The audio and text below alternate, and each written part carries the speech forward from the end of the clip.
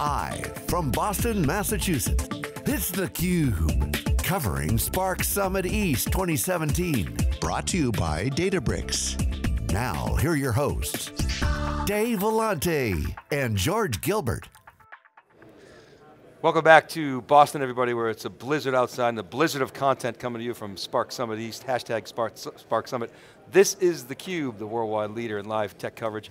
Joel Cumming is here, he's the head of data at Kik. Kicking butt at Kik. Welcome to theCUBE. Well, thanks for having me. So tell us about Kik, this cool mobile chat app. Checked it out a little bit. Yeah, so Kik's been around since about 2010. We're, as you mentioned, a mobile chat app, startup based in Waterloo, Ontario. Kik really took off, really in 2010 when it got 2 million users in the first 22 days of its existence. So was insanely popular specifically with US youth. And the reason for that really is because Kik started off in a time where chatting through text cost money. You know, text messages cost money back in 2010, and really not every kid has a phone like they do today. So if you had an iPod or an iPad, all you needed to do was sign up and you had a username, and now you could text with your friends. So kids could do that just like their parents could with Kik, and that's really where we got our entrenchment with US youth. And you're the head of data, so talk a little bit about your background. What does that mean to be a head of data? Yeah, so prior to joining Kik, I worked at BlackBerry, and I like to say I worked at BlackBerry probably around the time, like just before you bought your first BlackBerry, and I left just after you bought your first iPhone. So kind of in that range. Perfect but was there for 9 years. Yeah. Can you do that with real estate? Yeah, I'd love to be able to do that with real estate. But it was a great time at BlackBerry. It was very exciting to be part of that growth. When I was there, we grew from 3 million to 80 million customers, from 3,000 employees to 17,000 employees, and of course, things went sideways for BlackBerry, but conveniently at the end, BlackBerry was working in BBM and leading a team of data scientists and data engineers there. And BBM, if you're not familiar with it, is a chat app as well, and across town is where Kik is headquarters. So the appeal to me of moving to Kik was a company that was very small and fast moving, but they actually weren't leveraging data at all. So when I got there, they had a pile of logs sitting in S3, waiting for someone to take advantage of them. They were good at measuring events and looking at those events and how they tracked over time, but not really combining them to understand or personalize any experience for their end customers. So they knew enough to keep the data. They knew enough to keep the data. We weren't sure what to do with it. Okay, so you come in, and where did you start? So the first day that I started, you know, it was the first day I used any AWS product. So I had worked on, you know, the big data tools at the old place with Hadoop and Pig and Hive and Oracle and those kinds of things, but had never used an AWS product until I got there. And it was very much sink or swim, and on my first day, our CEO, you know, in the meeting said, okay, so you're a data guy here now, I want you to tell me in a week why people leave Kik. And I'm like, man, we don't even have a database yet. So the first thing I did was like fired up a Redshift cluster. First time I had done that, looked at the tools that were available in AWS to transform the data using EMR and Pig and those kinds of things. And was lucky enough, fortunate enough that they could figure that out in a week, and I didn't give him the full answer of why people left, but was able to give him some ideas of places we could go based on some preliminary exploration. So I went from leading this team of about 40 people to being a data team of 1 and writing all the code myself. Super exciting. Not the experience that everybody wants, but for me it was a lot of fun. So over the last 3 years have built up the team. Now we have 3 data engineers and 3 data scientists, and data is a lot more important to people every day at Kik. What sort of impact has your team had on the product itself and the customer experience? So, you know, at the beginning it was really just trying to understand the behaviors of people across Kik, and that took a while to really wrap our heads around. And you know, any good data analysis combines, you know, behaviors that you have to ask people their opinion on, and also behaviors that we see them do. So I had an old boss that used to work at Rogers, which is a telecom provider in Canada, and he said if you ask people the things that they watch, they tell you documentaries and the news and, you know, very important stuff. But if you see what they actually watch, it's reality TV and trashy shows, and so the truth is really somewhere in the middle. There's an aspirational element. So for us, really understanding the data that we already had, instrumenting new events, and then, you know, in the last year and a half, building out an A/B testing framework is something that's been instrumental in how we leverage data at Kik. So we were making decisions by gut feel in the very beginning. Then we moved into this era where we were doing A/B testing and very focused on statistical significance and rigor around all of our experiments. But then stepping back and realizing maybe the bets that we have aren't big enough, and so we need to maybe bet a little bit more on some bigger features that have the opportunity to move the needle. model. So we've been doing that recently with a few features that we've released, but data is super important now, both to stimulate creativity of our product managers, as well as to measure the success of those features. And how do you map to the product managers who are defining the new features? Are you a central group? Are you sort of point guards within the different product groups? Because like, how does that, your evidence-based decisions or recommendations, but they make ultimately, presumably, the decisions. What's the dynamic? So it's a great question. In my experience, it's very difficult to build a structure that's perfect. So in the purely centralized model, you've got this problem of people are coming to you to ask for something and they may get turned away because you're too busy. And then in the decentralized model, you tend to have lots of duplication and overlap and maybe not sharing all the things that you need to share. So we tried to build a hybrid of both. And so we had our data engineers centralized, and we tried doing what we call tours of duty. So our data scientists would be embedded with various teams within the company. So it could be the core messenger team, it could be our bot platform team, it could be our anti-spam team, and they would sit with them, and it's very easy for product managers or developers to ask them questions and for them to give out answers. And then we would rotate those folks through a different tour of duty after a few months, and they would sit with another team. So we did that for a while, and it worked pretty well, but one of the major things we found was a problem was there's no good checkpoint to confirm that what they're doing is right. So in software development, you're releasing a version of software, there's QA, there's code review, and there's structure in place to ensure that, yes, this number I'm providing is right. It's difficult when you've got a data scientist who's out with the team for him to come back to the team and get that peer review. So now we're kind of reevaluating that. We use an agile approach, but we have primes for each of these groups, but now we all sit together. So the accountability is after the data scientist made a recommendation that the product manager agrees with, how do you ensure that it measured up to the expectation? Like sort of after the fact. Yeah, so in those cases, our A/B tests are, it's nice to have that unbiased data resource on the team that's embedded with them that can step back and say, yes, this idea worked or it didn't work.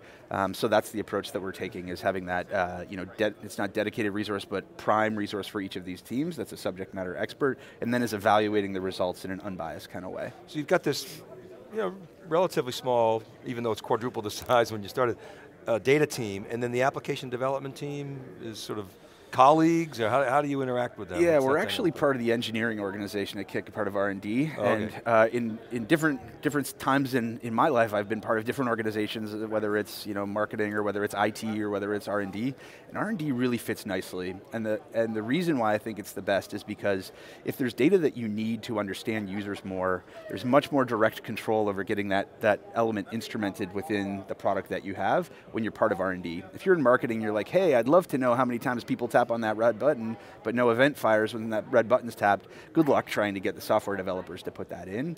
But when there's an inherent component of R&D that's dependent on data, and data has that direct path to those developers, getting that kind of thing done is much easier. So from a tooling standpoint, thinking about data scientists and data engineers, a lot of the tools that we've seen in this so-called big data world have been quite bespoke.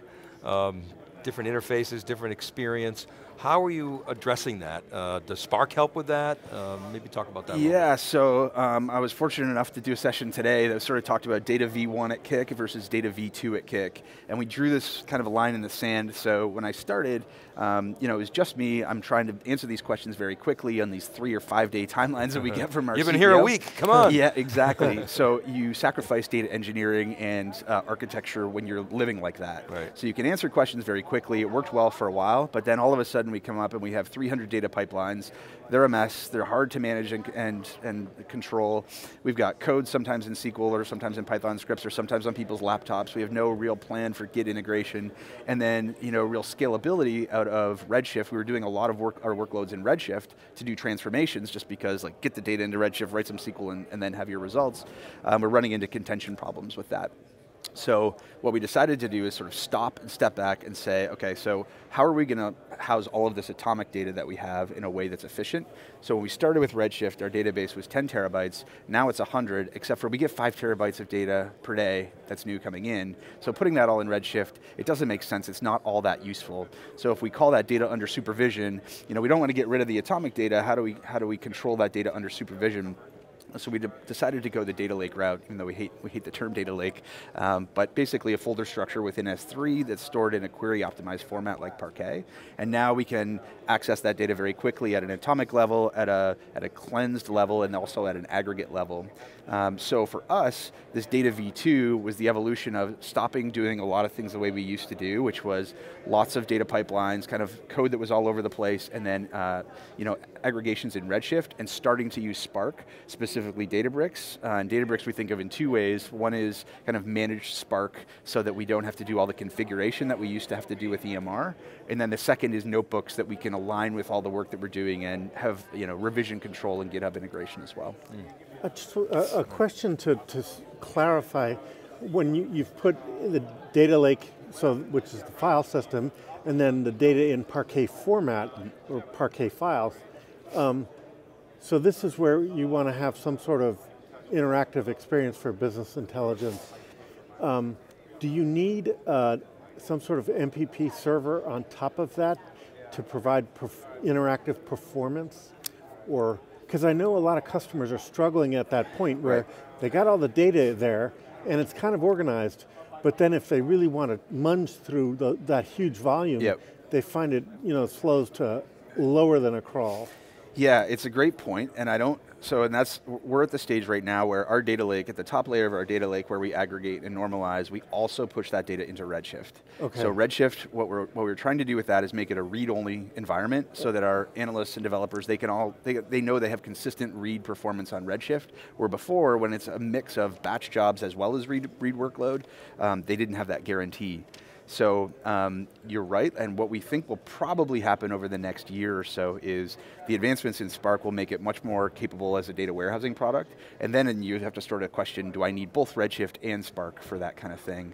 But today, I think some of the cost-based optimizations that are coming, at least the promise of them coming, I would hope that those would help Spark becoming more of a data warehouse, but we'll have to see. So to carry that thread a little bit further through, I mean, in terms of things that you'd like to see on the Spark roadmap, things you think could be improved, and what's your feedback to Databricks? Yeah, we're fortunate. We work with them pretty closely. We've been a customer for about half a year, and they've been outstanding working with us. So structured streaming is a great example of something we've worked pretty closely with on, and we're really excited about. We don't have, we have certain pockets within our company that require very real-time data. So obviously your operational components is your servers up or down, as well as our anti-spam team. They require very low latency access to data. We haven't typically, if we batch every hour, that's fine in most cases, but structured streaming, when our data streams are coming in now through Kinesis Firehose, we can process those without having to worry about checking to see if it's time we should start this, or is all the data there so we can run this batch. Structured streaming solves a lot of those, simplifies a lot of that workload for us. So that's something we've been working with them on. The other things that we're really interested in, we've got a bit of a list, but kind of the other major ones are, how do you start to leverage this data to use it for personalization back in the app? So today, we think of data in two ways at Kik. It's data as KPIs, so it's like the things you need to run your business. Maybe it's A/B testing results. Maybe it's how many active users you had yesterday, that kind of thing.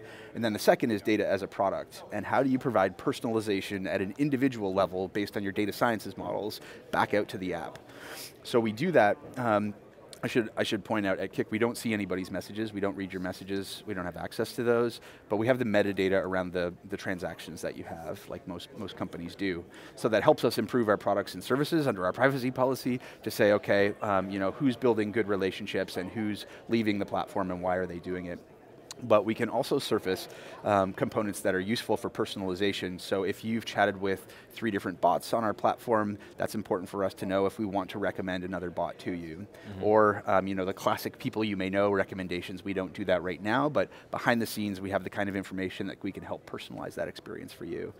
So those two things are very different in a lot of companies. There's an R&D element, like at BlackBerry, the App World recommendation engine was something that there was a team that ran in production, but our team was helping those guys tweak and tune their models. So it's the same kind of thing at Kik, where we can build, our data scientists are building models for personalization, and then we need to service them back up to the rest of the company. And the process right now of taking the results of our models and then putting them into a real-time serving system isn't that clean. And so we do batches every day on things that don't need to be near real time. So things like predicted gender. If we know your first name, we've downloaded the list of baby names from the US Social Security website, and we can say the frequency of the name Pat, 80% of the time it's a male and 20% it's a female, but Joel's 99% of the time it's a male and 1% of the time it's a female. So based on your tolerance for whatever you want to use this personalization for, we can give you our degrees of confidence on that. That's one example of what we surface right now in our API back to our own first-party components of our app. But in the future, with more real-time data coming in from Spark Streaming, with more real-time model scoring, and then the ability to push that over into some sort of capability that can be surfaced up through an API, it gives our data team the capability of being much more flexible and fast at surfacing things that can provide personalization to the end user, as opposed to what we have now, which is all this batch processing, and then loading once a day, and then knowing that we can't react on the fly. So if I were to try and turn that into sort of a roadmap, a Spark roadmap, it sounds like the process of taking the analysis and doing perhaps even online training to update the models, or just rescoring if you're doing a little slightly less fresh, but then serving it up from a high-speed serving layer. That's when you can take data that's coming in from the game and send it back to improve the game in real time. Exactly. Okay, yep. That's what you're looking for. Yeah. That, you and a lot of other people. Yeah, I think so. Okay. So how's the event been for you? It's been great. There's some really smart people here. It's humbling when you go to some of these sessions, and we're fortunate where we try and not have to think about a lot of the details that people are explaining here, but it's really good to understand them and know that there are smart people that are fixing these problems. As like all events, been some really good sessions, but the networking is amazing. So meeting lots of great people here and hearing their stories too. And you're hoping to go to the hockey game tonight? Yeah, I'd love to go to the hockey game. Let's see if we can get through the snow. Who are the Bruins playing tonight, actually? San Jose. Oh. Good. Could be a good game. Yeah. Little rivalry. Yeah. You guys into the hockey game? Yeah. You're in? All right, good. All right, Joel, listen, thanks very much for coming on theCUBE. Great segment. Really appreciate your insights and sharing. Okay, thanks for having me. You're welcome. All right, keep it right there, everybody. George and I will be back right after this short break. This is theCUBE. We're live from Spark Summit in Boston.